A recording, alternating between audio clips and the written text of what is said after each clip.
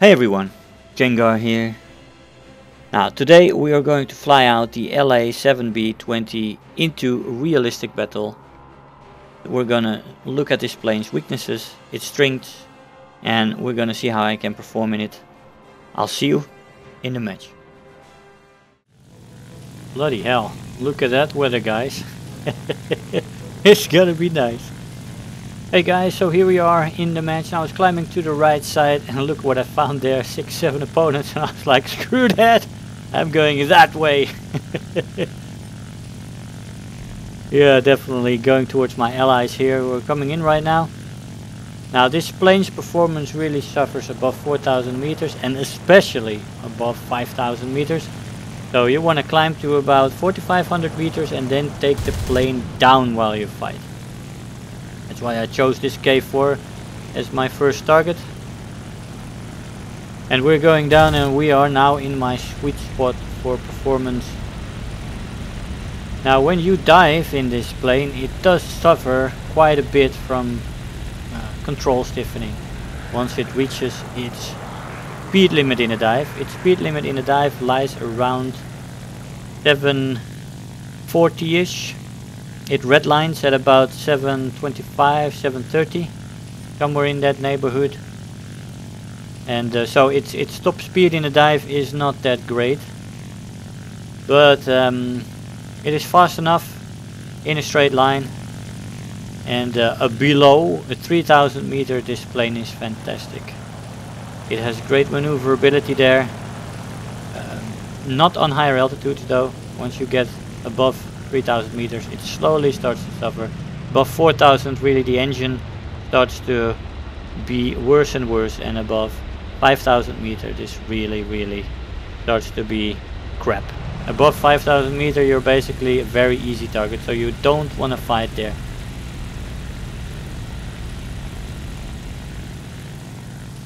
So this 109 K4 proves to be an elusive target. Here we are with the weather again. It's snowing. Yeah, Christmas baby. And we're gonna follow him. I still want him. As you see, this level flight speed of 500. The energy retention on this plane is quite good. Initial acceleration is also quite good. It has a nice roll rate. And like I said, the firepower on this plane. 3 20mm cannons are fantastic.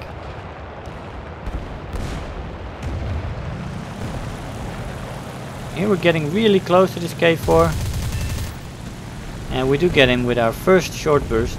I really held my fire before that. Why did I hold my fire that much?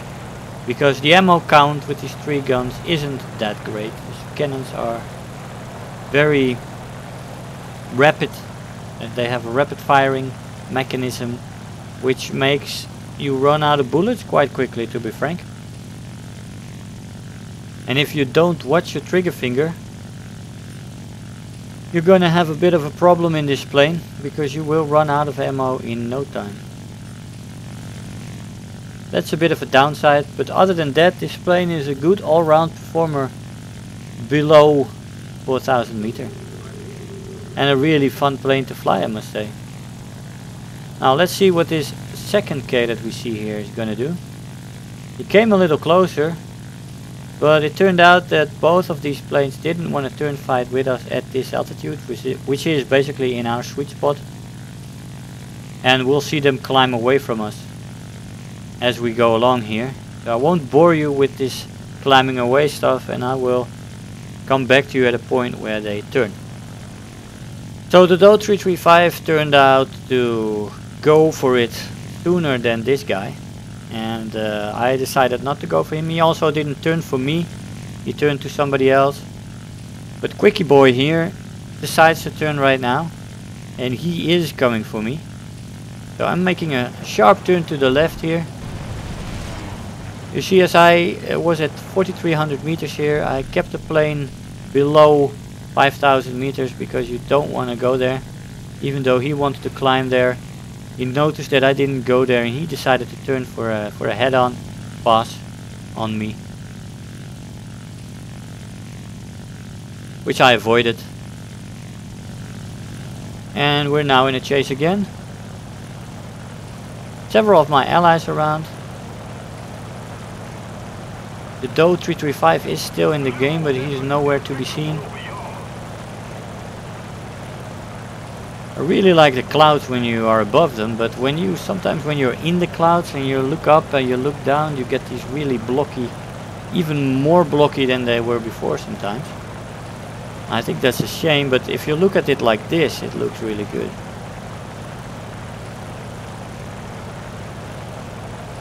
So yeah, 2 opponents left in the match. We really kicked their ass from the start there. Good idea from me to turn into my allies there, because that was 7-2 on that right side.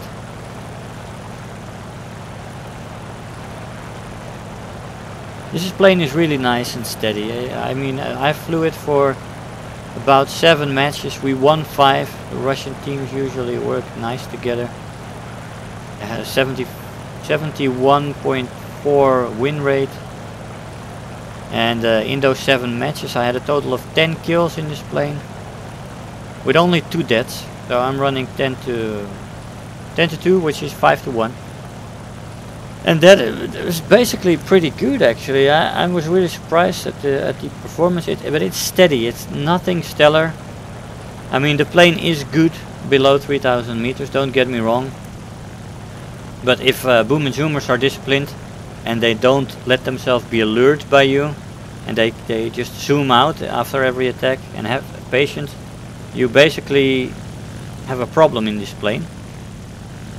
But apart from that, this plane is really, it's a steady performer. I missed my shot there as he comes by, passes by, quickie boy here. We turn up into the vertical. We're still flying in our sweet spot here. And he has decided to turn with us. And that is something you should not do with Yaks and LAs. Especially not in this altitude range.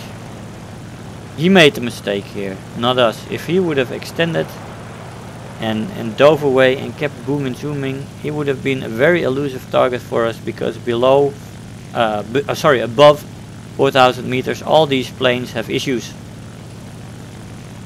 Anyway, we are going into the search for the Doe 335 now, and I'll get back to you when we're getting reasonably close to him.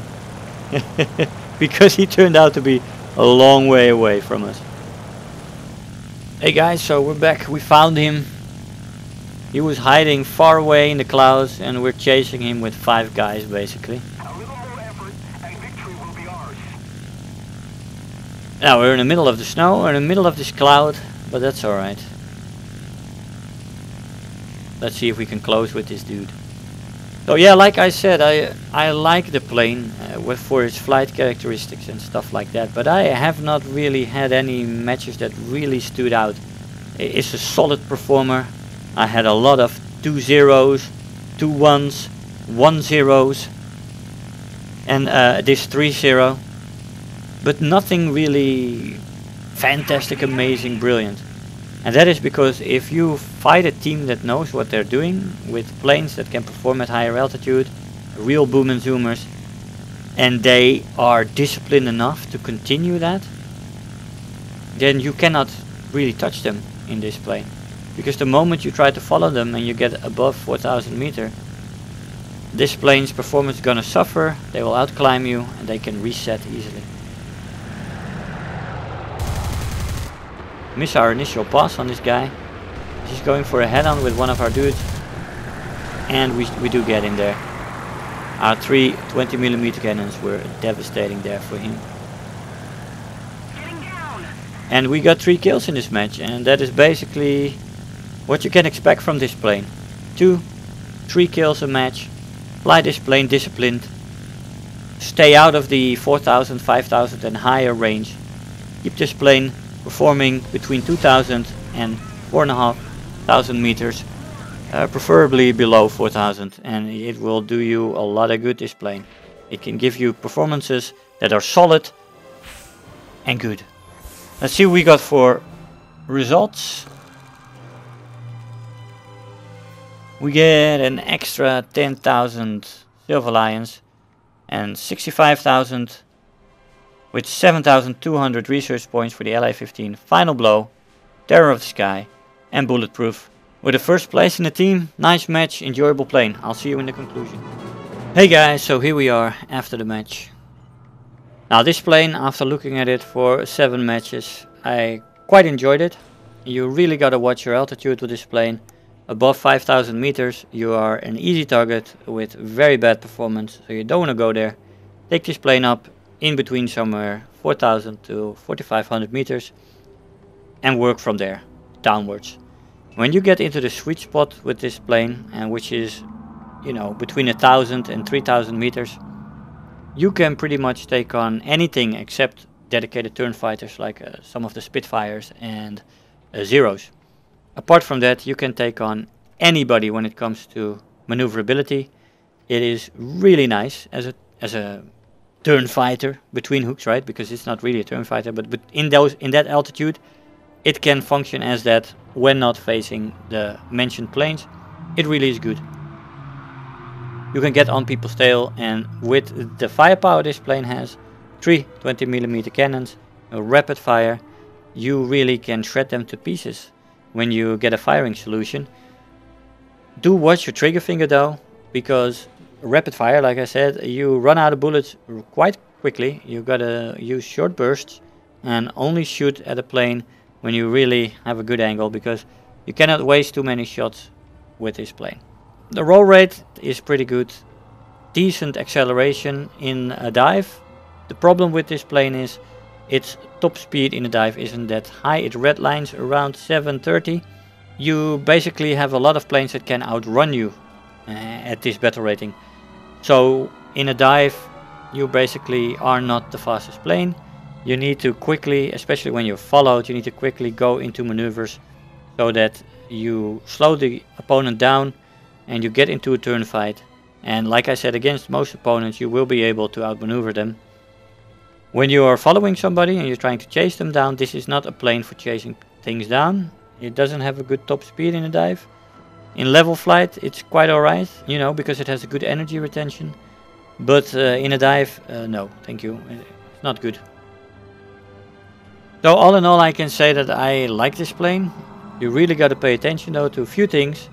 And if you stay disciplined with those few things, like the altitude thing, the limitations the plane has in a dive, and of course the firepower and the rapid firing guns, and if you watch those 3 things, you will be fine in this plane. You will get a lot of decent performance. Guys, I hope you enjoyed the video. I want to thank you all for watching, and I'll see you guys next time. Bye bye. Hey, so I hope you enjoyed the video, that you learned something there. If you are already a subscriber, don't forget to like the video. You know, those likes really make a difference. Do leave me a comment. You know, I always look forward to the comments every day. And if you really feel like helping out today, make sure to share the video with your friends and let them know about the channel. If you're new here, make sure to hit the subscribe button, become part of this community. I really love to have you aboard, and don't feel shy to leave me some comments. I always try to respond to them. So again, I want to thank you all for watching, and I'll see you guys in the next video. Bye bye.